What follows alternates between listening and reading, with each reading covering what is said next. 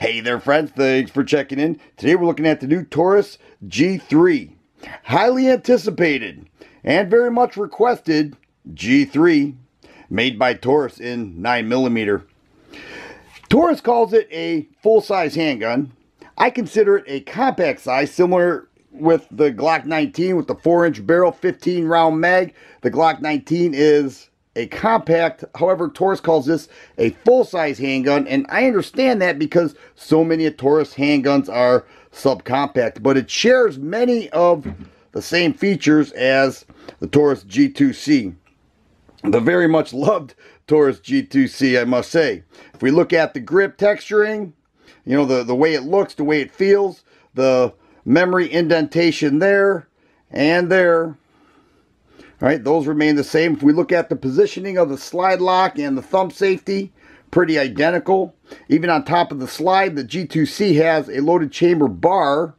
All right, here we have a sight hole indicator, but you know, the majority of that looks very similar, and for the most part they are, but there are a few differences and we need to discuss that. Now, the MSRP on this is $345.23.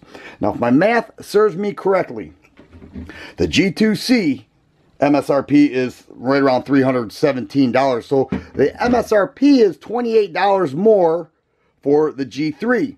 So if this is selling for $200, $210, it is my guess that the G3 will sell for about $30 more than that. And that is just me throwing numbers out there, but it's a little bit educated because we know so much about the G2C. But here it is. It's ergonomically pleasing. 3-finger contact. It does come with a 15 and a 17 round mag. All right, and the 17 round mag has a spacer right there. Both yellow followers, both nice fit, and they will fit in the G2C. I know a lot of people are going to ask about that, and I checked it out, and they definitely work in the G2C. Locks the slide back and everything. But the 17 round mag is nice. It's got nice ejection there as well. And of course, they lock back very nicely. I already mentioned the thumb safety. That remains unchanged. 3-dot sights. Drift adjustable, pinned in front sight, sight hole indicator, front serrations, all right, for those press checks, full pick rail on the dust cover. But the one thing that I noticed that is a big improvement is that trigger bar safety. Over here we've got a blade. Okay, you see that? It's a blade. Here we've got more real estate.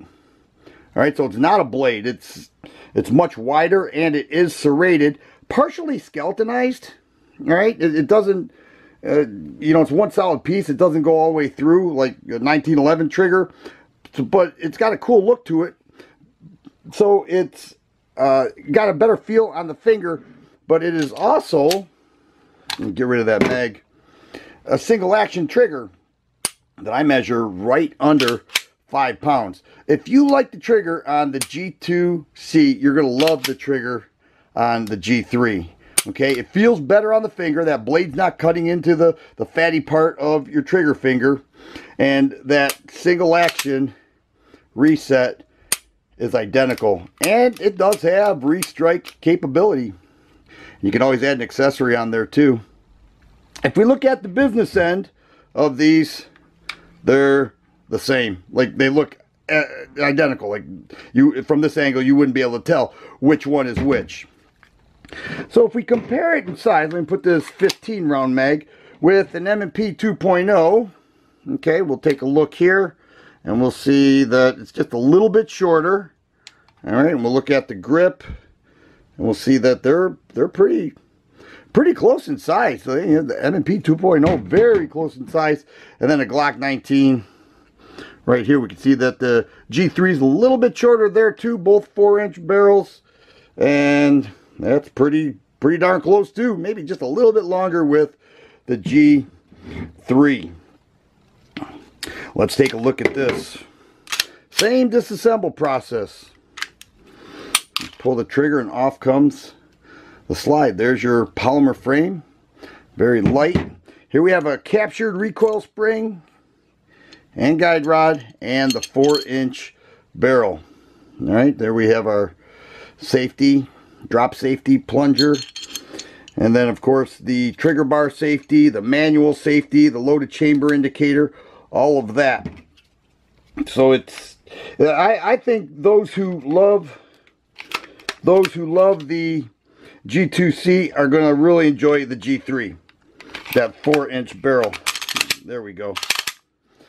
Let's get it on the scale. The unloaded weight, and we'll take a look at the M&P 2.0 as well.